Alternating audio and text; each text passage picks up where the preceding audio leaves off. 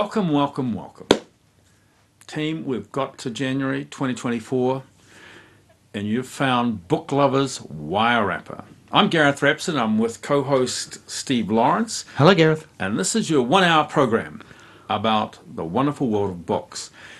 You've found us on 92.7 Arrow FM and Channel 41 on Wairarapa's Freeview TV.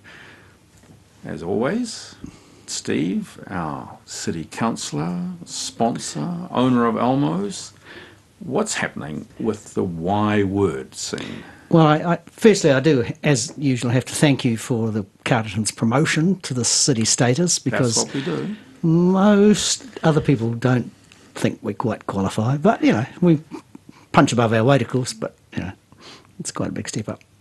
What did you ask me? I'm asking you about, because Peter Stevenson, the storyteller. Yes, so the first Y word for 2024, I'm still getting used to writing that down, is on the 24th of February, which is a Saturday in the afternoon, and that will be in the Carterton Courthouse, which is my personal favourite venue that we use. Right. Because it's just kind of nice, sort of warm. Well, it's a courtroom, so I don't suppose it's booky, but it seems to suit. It's small and intimate and looks fabulous. Yeah, we can get 80 people in. It's a bit of a squish, but you can.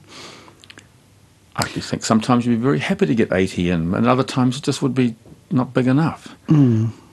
Yeah, it's cosy at 80, but... Cosy's good. And it's probably... But it doesn't look ridiculous at 30, you know. And you'd be better for voice projections and things like that. It's quite good, yeah.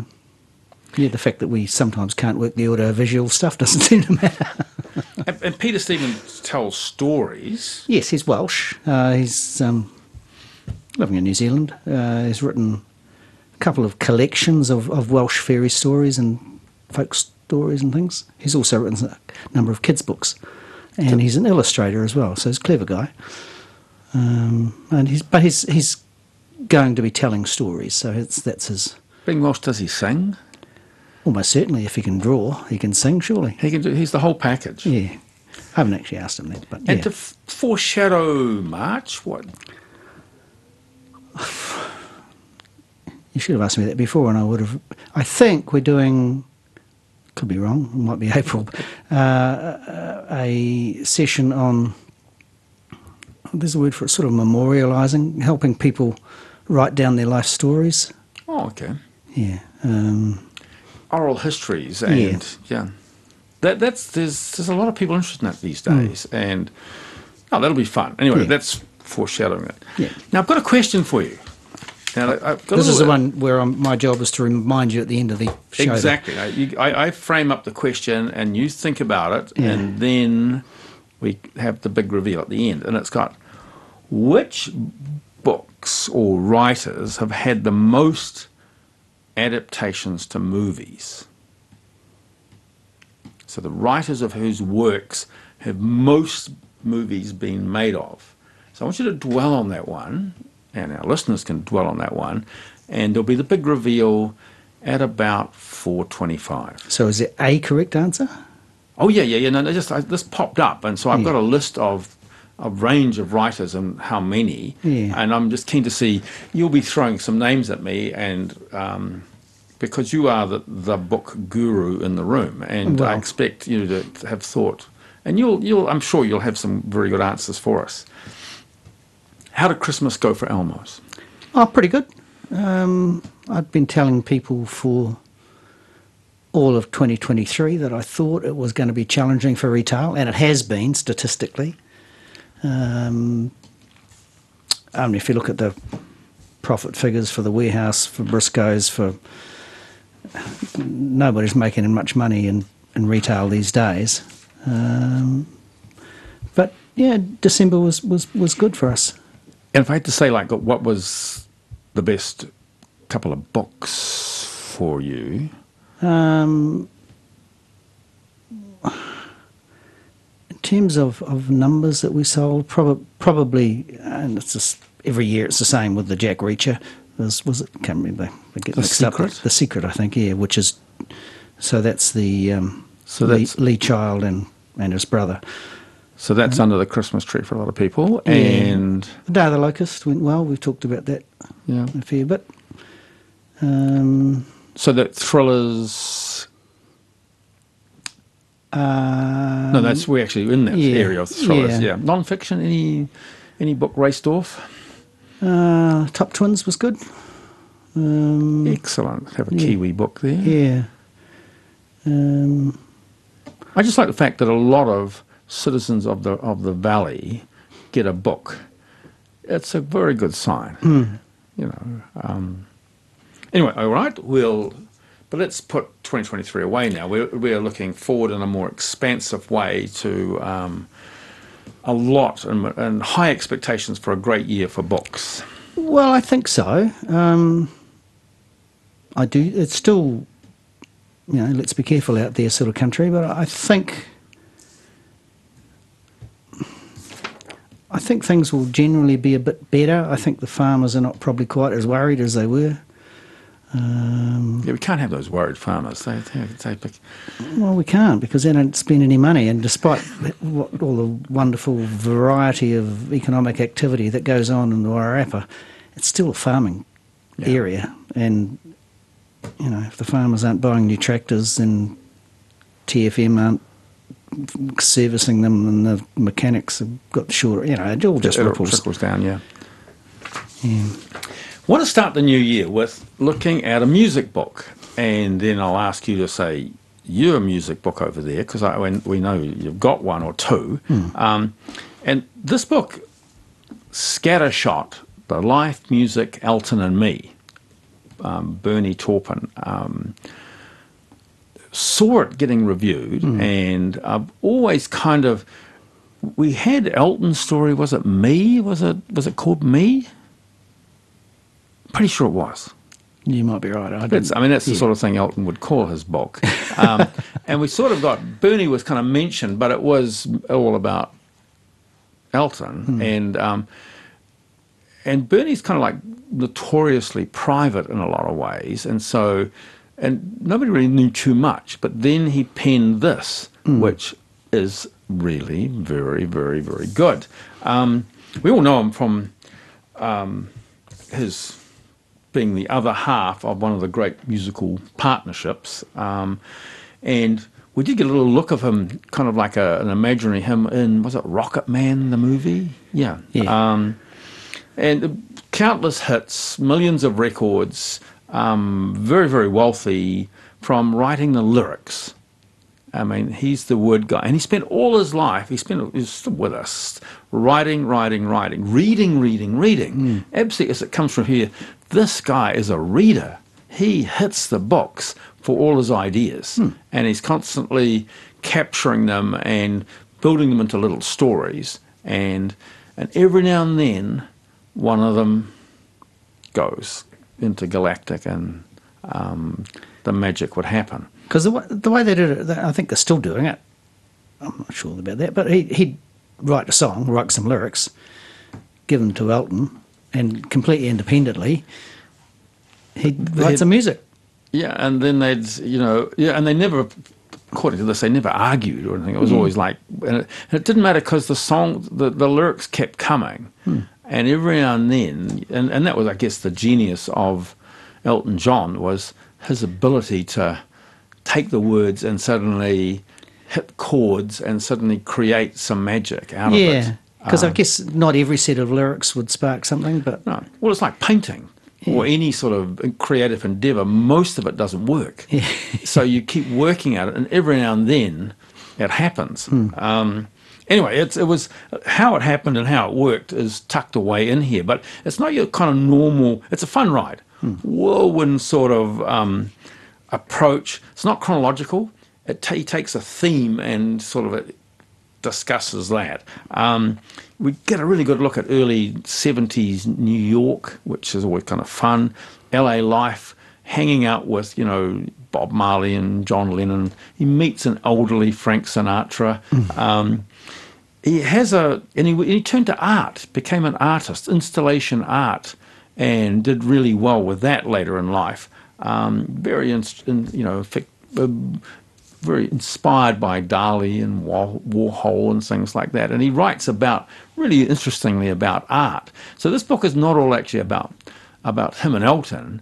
It's about Bernie, because strange things like he loved writing. Here's a boy out of a little county in the UK, but loved cowboys and all that. So he became a rodeo rider and competed, in rodeos and lived that rodeo world with horses and all that, because nobody knows that, No, and if you don't read the book, it kind of like it became, there it is. But he liked hanging out with he's an incredibly curious guy, he in the sense of being curious about the strange people out there, the misfits, the eccentrics, the sort of mavericks, and also in that whole, which a lot of music industry attracts a lot of those sort of people, and he was very comfortable hanging around in it.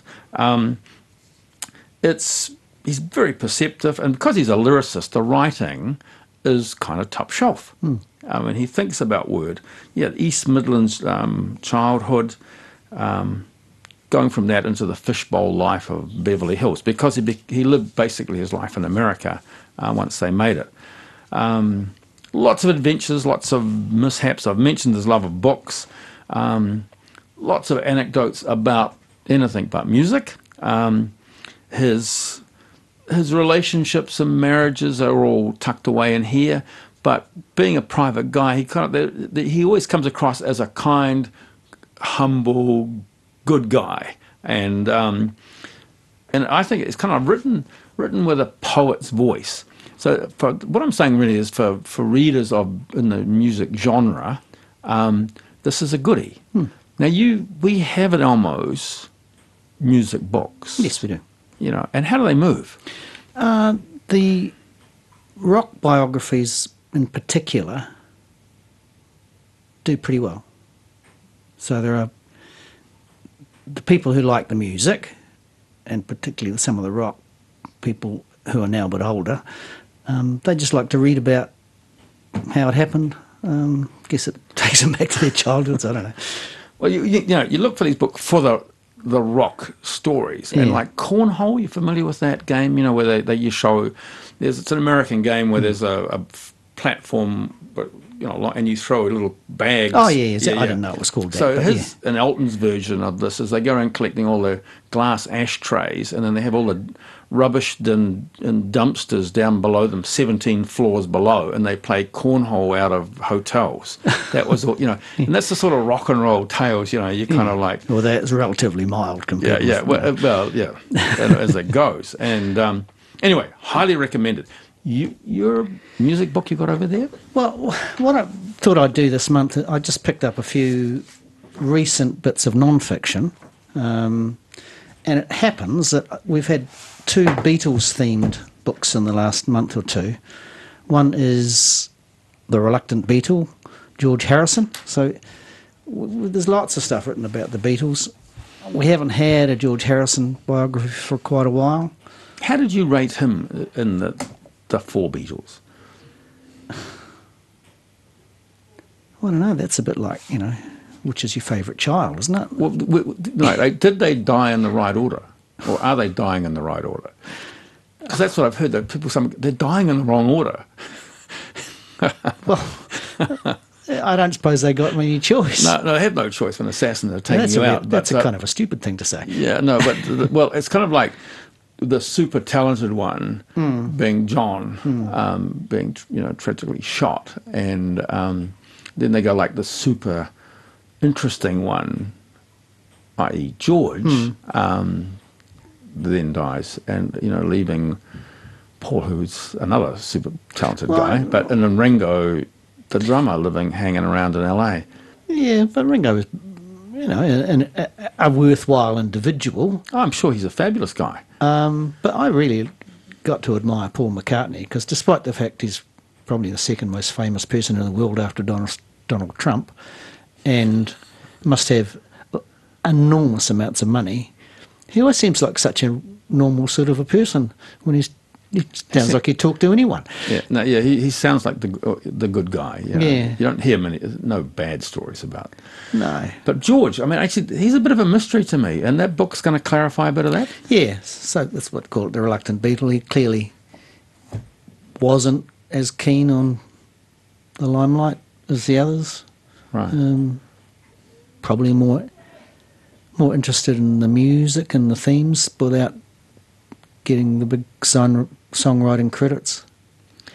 It'd be hard to kind of get in amongst two kind of heavy weights, you know, Lennon and McCartney, to get your stuff in and the direction that the band was going to go. Because, you know, when you watch all that, those sort of tapes and Peter Jackson things, that he was the one who was often not happy and not turning up. And But I mean, they weren't a band for very long, really, were they? I was listening to News Talk ZB in the morning.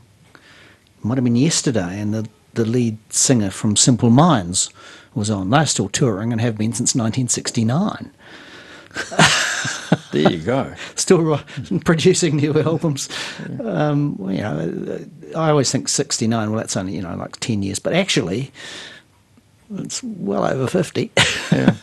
The biggest stories I like is kind of the fact of that they start off as a young band and then, you know, moonlight playing all the time in Germany and all that. And when their first number one came out, you know, Love Me Do or whatever it was, they had 1,500 gigs. Yeah. They weren't the overnight thing, and they were like tight as. They'd absolutely sharpened their act right down and had all these, you know, kind of hits that were going to roll off because they'd worked at it for so long. Anyway, so that's. I'm not seeing the photos sort of section in that book. Oh, yeah, no. There is a few there? Yeah, quite a few. Quite a few. You haven't found any. Oh, there we go. Yeah, right. Yeah, they put them in the big paperbacks, they put them in bunches because it's cheaper to do it that way. All right. I didn't know that. Yeah. Okay. So where would you rate that on the star system? Oh, I don't know. I'm not going to do that. Ask me stupid questions. It must be January. We're all coming off holidays. We're all rested. Yeah. What else? No, look, Paul McCartney's. So at the same time, we have Paul McCartney, the lyrics. Now, I'm not 100% clear if he's actually written this, but it's... So what it is, it's a big book. A lot of songs. A lot of songs. A lot of pictures in this one. They're done differently because they're set in the pages, which means that the quality isn't as good, but a lot more of them. There's two ways to do it. You can either have plates inserted, and then you get photographic quality, or you get the. So what you have here is the words of actually every Beatles song and a little story about what it was. So it's not just the lyrics that Paul wrote; it's like the band wrote. Yeah. So the co-credits and all that sort of thing. Yeah. Because often after a while they actually kind of said it came from the group. Which is always a problem. Who's going to get the extra rights? But anyway, the extra money. Yeah. So I think it's odd that they've come out together, but for people who are interested in the Beatles, and there's still a lot, you know, we play a bit of music in the shop, and probably in a reaction to a month of carols. Yeah, I was going to speak to you about that, but yeah. Yeah, so I've been doing the best of the Beatles, and it's a happy vibe. Yeah, and you wouldn't know that they were, 50 years old. Those songs they're fine, and I think we're probably getting another generation of second, maybe third generation. My grandchildren like them. Yeah, who hear these songs on the radio and think that's great. Oh. Is that older than you, Granddad? That's right, yeah. No, we won't go there. Yeah, so there's, I just thought it was slightly coincidental. We've got a couple of, I think, good quality, interesting Beatles-related books in the last few weeks. Yeah. Here's a little book that came across my desk, Remember Me, edited by Anne Kennedy, and it's Poems to Learn by Heart from Aotearoa. cool little So volume. who published that? Published by, and well published, by the way, Auckland University Press. Oh, And I get this stuff. I wonder why I didn't buy that. it's probably a bit grumpy really that day. good. Yeah. It is. It's a nice range of all our poets. When was it? When did it come out? You can tell from it's page like 2 or 3, I think. No, it's gonna came out yesterday, I reckon. 2023. Oh, okay. Creative New Zealand helped them get it out.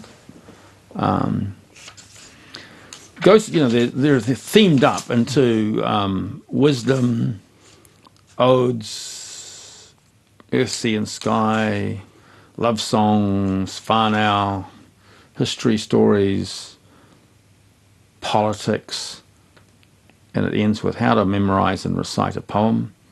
Quite nice. Plenty of air in it, not lots of nice space. You've got one to read, you said? I did have a little poem by... Because we were going to do a poem thing, We were. but I This is keep forgetting. look, we should leave this book on the table, Brian Turner, Yep. our voice from the south, a little poem called Sky. If the sky knew half of what we're doing down here, it would be stricken, inconsolable, and we would have nothing but rain. I thought, Brian, you're onto it there, mate. I really like this. Really rate it as a little, neat little. Yeah, and it's kind of like terrific for an English department because often, asking students to memorise a poem as an exercise in working on your memory skills, and then their recitation skills is a small little part of English. And often the curious things about what we learnt when we were at school somehow stick with us. We can all probably remember fragments of poems we were taught. And of course, they were all English poems, but these days, there's a terrific canon of New Zealand work. Talking about reciting poems, John Ansell, have you come across John? Yes. How do I know that name? Oh, he's an interesting guy. He was worked in advertising for a long time. A little bit right wing, but he came along to a little function we had one day and recited from memory this long poem called "Spot of the Arctic," which was about who got to the North Pole first. And we all know, I think it's Roald Amundsen. Yes. But his theory was, clearly it wasn't. It was Spot, who was the lead dog. And little mark he made when he got to the pole. So, sorry. Well, hey, look, we're becoming more species conscious, you see, so I absolutely identify with that. But speaking to that, there are people who, suddenly, with a few wines in them at a party can suddenly start disclaiming and be totally entertaining. And, of course, performance poetry, Chris Teese and those, who I believe was a Y word. Yes. Because that's where you introduced me to him. Who are fantastically talented at it and terrifically interested. So it's a whole kind of like art form of performance poetry. This thing is full of little memorable ones. And I photocopied one of those books, not sure what the ethics of photocopying those things, but for things saying, I like that poem. I would like to have that around. Because when, like if your book club gets into discussing poetry or little poetry groups, that was my go-to. Moving on. Here's the cover. What do you think? Well, it's a good cover. The eyes seem to follow you around the room. Yellow face. Now, it says here, yellow face. The practice of wearing makeup to imitate an East Asian person. This practice is generally regarded as offensive. But Rebecca Quang, who wrote a book, I think, about Babel, was it? Babel, yeah, I think. And I think both published pretty close to each other. And Babel looks really good. I haven't read it, but I have got this one. And you will notice it's got our little book club thing, and it is book club in a bag. And our book club are doing this in February. So that's why it's on my desk.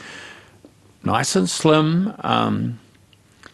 It's about the right size for a book, really, isn't it? Oh, yeah. No, Some of them get a bit fat. This is one hell of a story. It's just not hers to tell, and it's kind of like the idea of stealing somebody else's work, which is an old trope. It's kind of been done before with art and with literature and all that sort of stuff. But this one here actually gets totally into the world of publishing, which, Steve, you know a lot about that. So I'm thinking this is a book for you. It's also appearing on all, Unity's bestsellers and Barnes and Noble and all the sort of publishers in America and people who put out book lists. There it is. So it's in the wind as a book, and that's got some notice. It's a story of Athena Lou and June Hayward. Athena, who's a great mate, they're great friends, dies, and June steals her manuscript and the consequences of what happens from it. Smart modern novel. Bigger issues are social media and how weird that can be, and a lot of reverse racism, from these Asians in here, like all whites kind of look the same, all that sort of stuff. A little bit of like labels that made me. I just jotted this down. A little sidebar in the story, but it's kind of like in our census we have in New Zealand, like European Pakeha, Maori, Jedi Knight, Pacifica or Pacific, Asian, Jedi. That we have all those. And in the American census, black, white, Hispanic, Asian. So, but they do the black-white, thing. And this book gets into a little bit of that, like, what's going on here, the way we describe people. First-person writer, so that, it's got that immediacy about it. Clever. How do you justify to yourself a crime? And that sort of is beautifully handled on it. The absolute brutality of the publishing industry and how it manipulates the writer and the audience by the way it uses publicity and selects and whatever it is. It's a satire, and it's mocking the process of novels or the book publishing world. How arbitrary it is.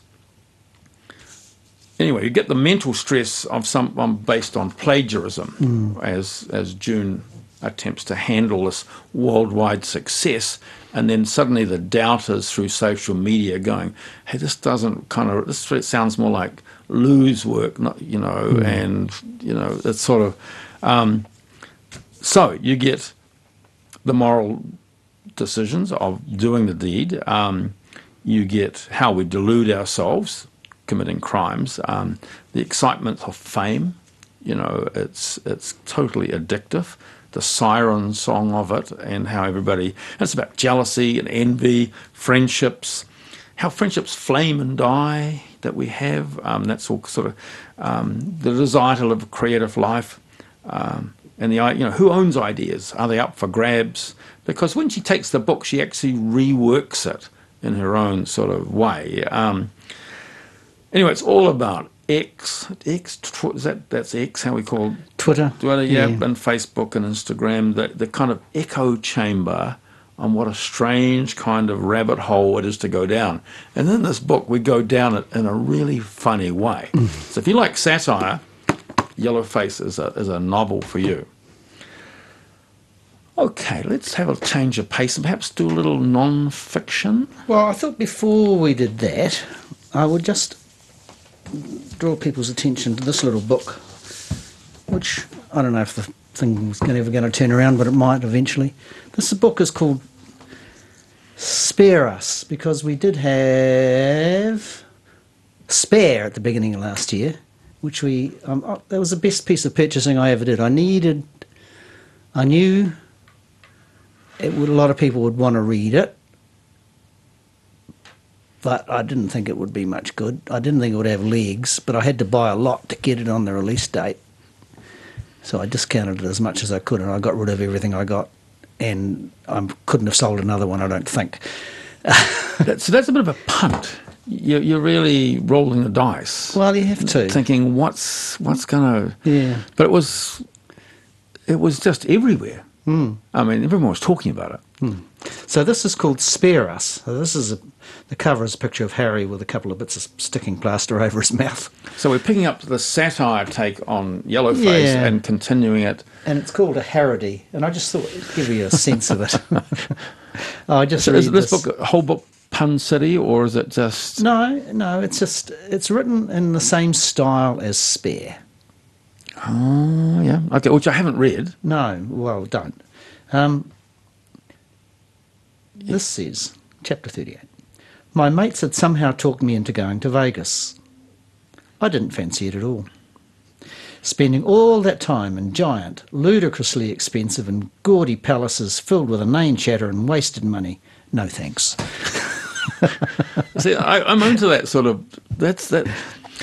What would someone come into the shop and see Harry on it and think, oh, yeah, that's the book, I've heard about it. Spare. Yeah, I've had to stop a couple of people buying it when I realised what they wanted it for. Did anyone buy both? No. No. Oh, they came out at different times, I take it. Yeah, this is relatively recent, probably 3 or 4 months or something. See, and I also have a theory that humour books are best done slim. It's an art, and you don't need... It's kind of tricky enough to get right, let alone... fill it. So I love a thin book by that. Yeah, and it's just a little collectible, I reckon. In 30 years' time, if you've still got this on your bookshelf, you'll be able to explain to people. You'll be able to, on Trade Me, people will just go nuts, going for it. What was going on at the time. So that's just for fun. Okay, no, it's good to have. I noticed in the bookshop, Steve, there is quite a few books like this, little humour niche books. Yeah. Is that just you? Well, I tend to concentrate them around the cafe. Right. Because people often have, a couple of minutes while they're waiting for their toasted sandwich or whatever, just to glance at something. And they're there, do they take them to the table? And no, people just kind of browse them. Often people say, well, aren't you worried about the books? And well, it's the toasted sandwich marks on it, Yeah, but... munching it, eating it, and I've never, seen bookshops that don't mind that, totally, Yeah, it's never been a problem. Okay. I think... They're respectful and careful. My overall approach to life, which gets me into a lot of trouble every now and then, is if you kind of trust people, they sort of generally behave okay. It's when people think that you don't trust them that they behave in an untrustworthy way. Steve, that's why people watch these shows. Well, listen to us. It's Steve's philosophical take on life, and a little gem there, a little bit of wisdom. Yeah. Well done. And the odd little thing that goes amiss, well, I think you get repaid with your faith in human nature most of the time. So anyway, that's just how I think. This is the karmic life of Steve that we're hearing about here. Perhaps we could just jump and go off planet there in the book you're holding there. Well, I've got a couple of books here, which are sort of small coffee table books, I guess. So this is Neil deGrasse Tyson, who's a kind of a popular scientist, but also a proper scientist. He's a cosmologist. He's a bit of a YouTube whiz and TED Talks and all that stuff, isn't he? He's on telly a lot with kids. Right. Trying to get them interested in the cosmos. Is that why I like the books? Anyway, go on. No, I'm sure you're quite grown up, really, Gareth. Anyway, it's time you started to be. That's right. I'm working on it. I'm a work in progress, I've been told. So you're talking about illustrations. This is richly illustrated. There's colour pictures on virtually every page about most things to do with it's just like the universe and the solar system. Yeah. This, without, the world sending rockets out there, all that sort of stuff, now we are looking at the stars. This is the time. And so that resonates with a book like that. People are curious. It's a really hard case what you can do. I mean, the Japanese have just sent something that land on the moon, which they forgot to plug in or something. So it's, That's right. That little power issue, because you think if anyone's going to get the battery stuff right, little cool gadgets, it's going to be. but they've got these little rover things, which are the coolest thing you've ever seen. Is it one that flips? Yeah, it jumps. So no. it rolls along the moon's surface, comes to a rock, rather than just go around it, which you'd think it could do. It jumps over it. It's a really hard case looking thing. Yeah, no, I saw that on TV, and I was going like, that is a cool Japanese thing that, and also there'll probably be a toy out now that kind of mimics that. That'll pay for the whole expedition. But yeah. And you're right, people are, whether they think we're so close to completely making this planet uninhabitable that it's time to start looking around for another one, or what? But there's no doubt it's the sort of book I actually would think you would also find a teenage audience for, people curious about it. And also it seems to be an evolving, perhaps there's a job in this kind of industry, even in New Zealand, with tech that goes with it.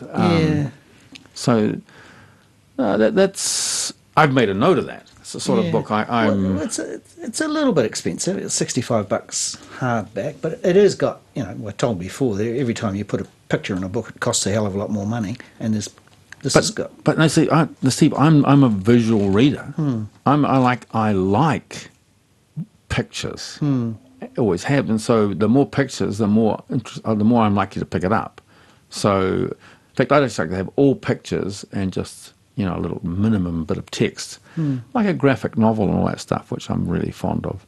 Yeah, so it's interesting. We've got the Milky Way Kiwi people in Carterton, and what their objective is to be science educators. So what they've got is inflatable planetarium that they pack up and take round to schools, and so what they're trying to do is create a workforce for a space-based industry here in New Zealand, because they think there are infinite numbers of jobs in it, and it's just their mission. And of course, Harry used to work for NASA and for the Carter Observatory and stuff, but and our dark sky, our Stonehenge, our valley's cool at this stuff. Yep. We're good star watchers and lookers at the sky. Therefore, everybody should go to infinity and beyond. Wasn't that a line from Toy Story? Absolutely. Buzz Lightyear. Yeah. Who could forget that? I mean... I don't know if he had to ring up whoever it was and ask nicely if he could use it, and they'd probably say, for you, Neil, anything. But well, I always think, was it a catchphrase from Star Trek and then picked up by Buzz, or was Buzz where it was the Pixar people created it? I think the Pixar people created it. They're clever guys. What was Star Trek? That was to where no man has gone before or something? Yeah. You're good at all this sort of, I'm just going to call it like media culture. You've always seemed to got... Yeah, but it has to be a long time ago. I always do, sometimes when things are a bit quiet, I do those little quizzes that they suck you into, so you have to click on things, and it says, if you can get 19 out of 20 of these, you're some sort of historical genius or TV junkie or something. Right. I normally get most of them, as long as it happened before about 1968. I'm in good shape. You don't do these quizzes when you're at the council table, do you? When somebody's giving some long presentation, you just, there's Steve, look... Let's just keep our little secrets. Doppelgangers. What's a doppelganger? A doppelganger, I think, it's a German word for someone who looks like you, doesn't it? German word? Meaning, I love this, a double walker. Oh, okay, doppelganger. Yeah, makes sense. Yeah. Yeah. So, doppelganger, a trip into the mirror world, which just has to be a great tag line, because immediately go like, the mirror world, oh yeah, social media, all that sort of stuff. Naomi Klein. Now, Naomi, important public intellectual. Yes. No logo. I've got down here, shock doctrine. Yeah. Something about burning. This changes it. Yeah, there's a burning one. This changes everything. Yeah. She is, an absolute activist and speaker for climate change and social justice and anti mega corporations and the damage they do to the whole scene. Now, this book is about the fact that Naomi Klein is often now confused. She has a doppelganger, Naomi Wolf. Now, Naomi Wolf is a kind of right-wing chancer who is into conspiracy theories and, is a regular on Fox News, talking with Tucker Carlson, and an absolute Trump supporter, and the polar opposite Naomi's. And Naomi Klein is starting to find that people think that's her, because this other person has a huge public profile, and she's like justifiably a little ticked off. Anyway, this Naomi is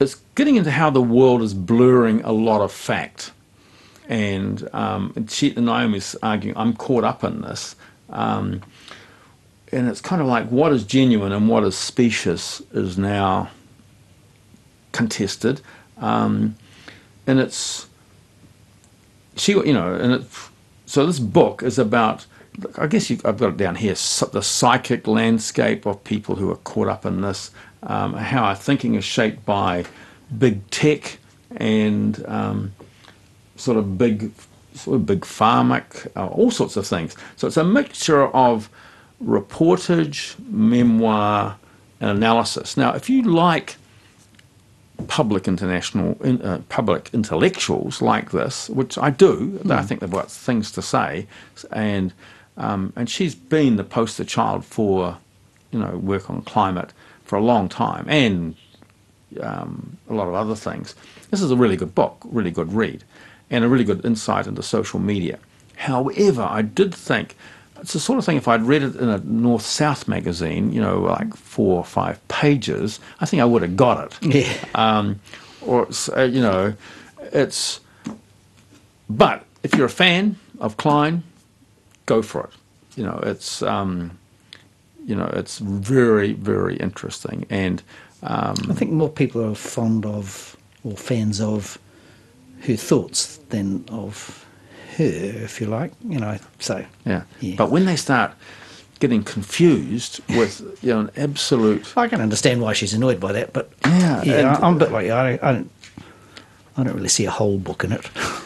No, but I think, because I've read the others and been interested in it, I found it a good read all the way through, because I think these sort of people are kind of interesting. They could write about anything, and it's kind of thoughtful and interesting.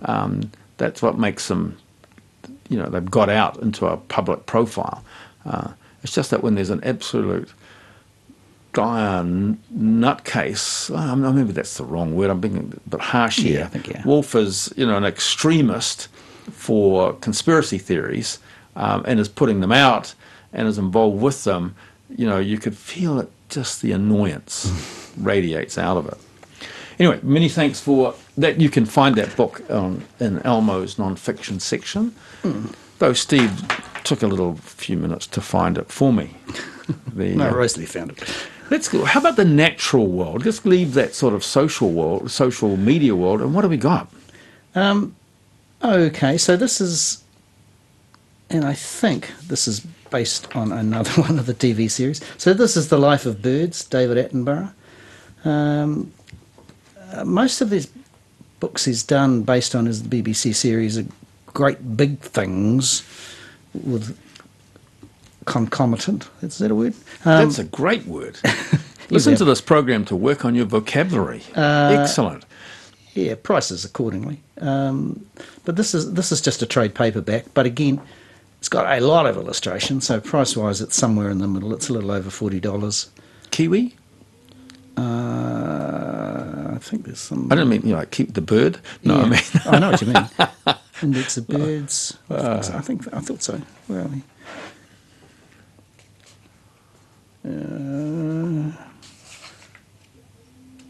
Heron, HIJK, a lot of birds. There are a lot of... Kiwi, 28 to 30, 204.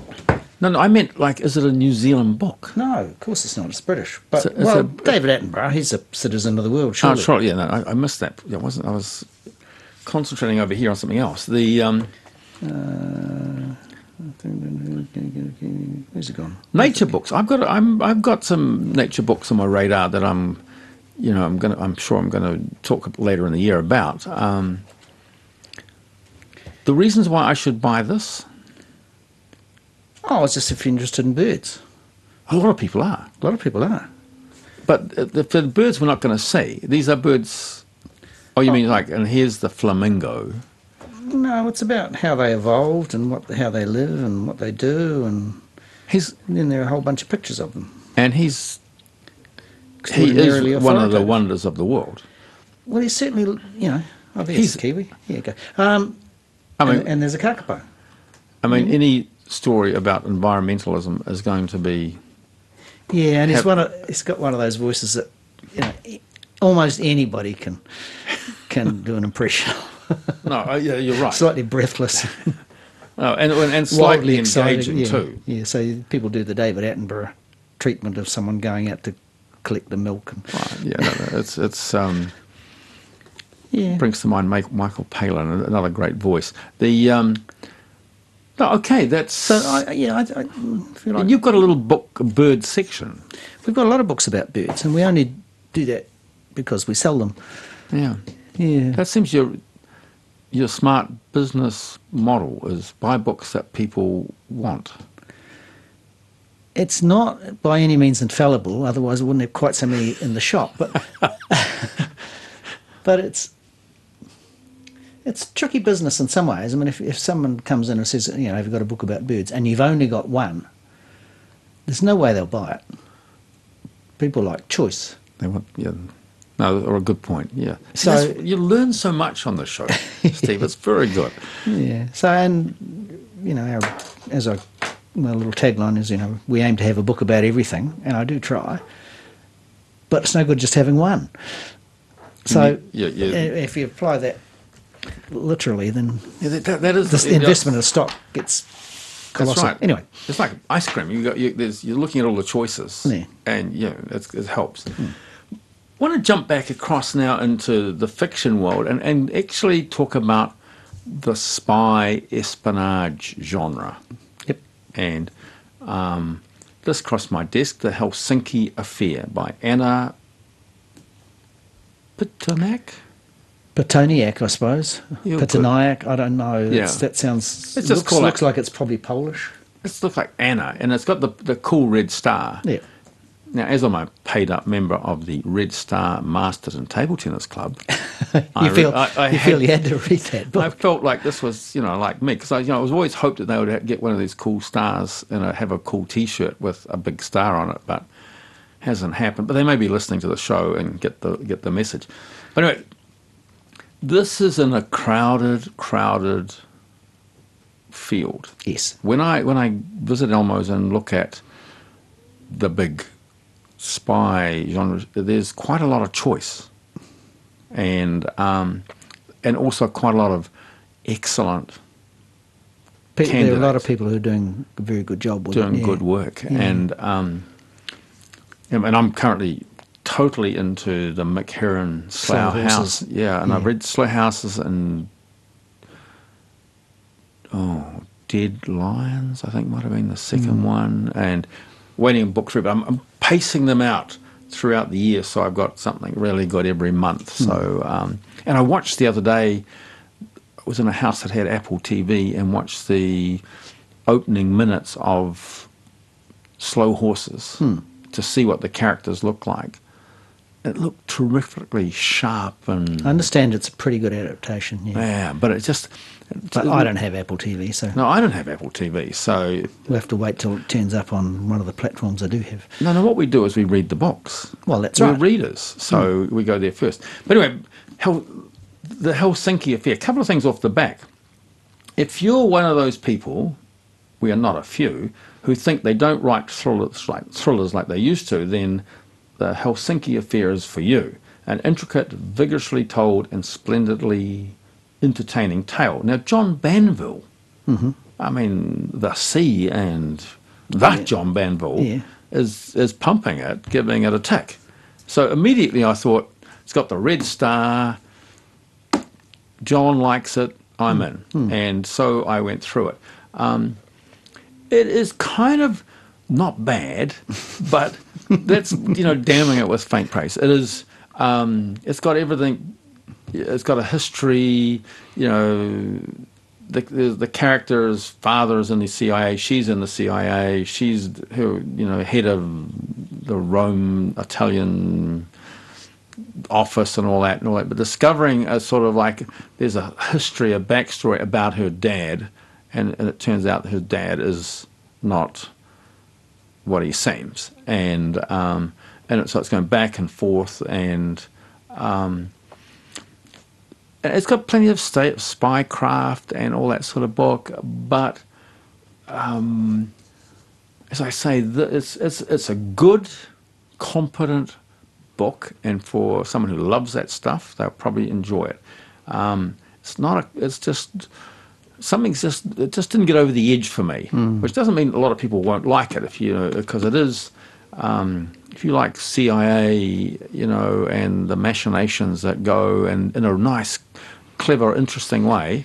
A lot of it doesn't matter how clever it is and how accurate it is.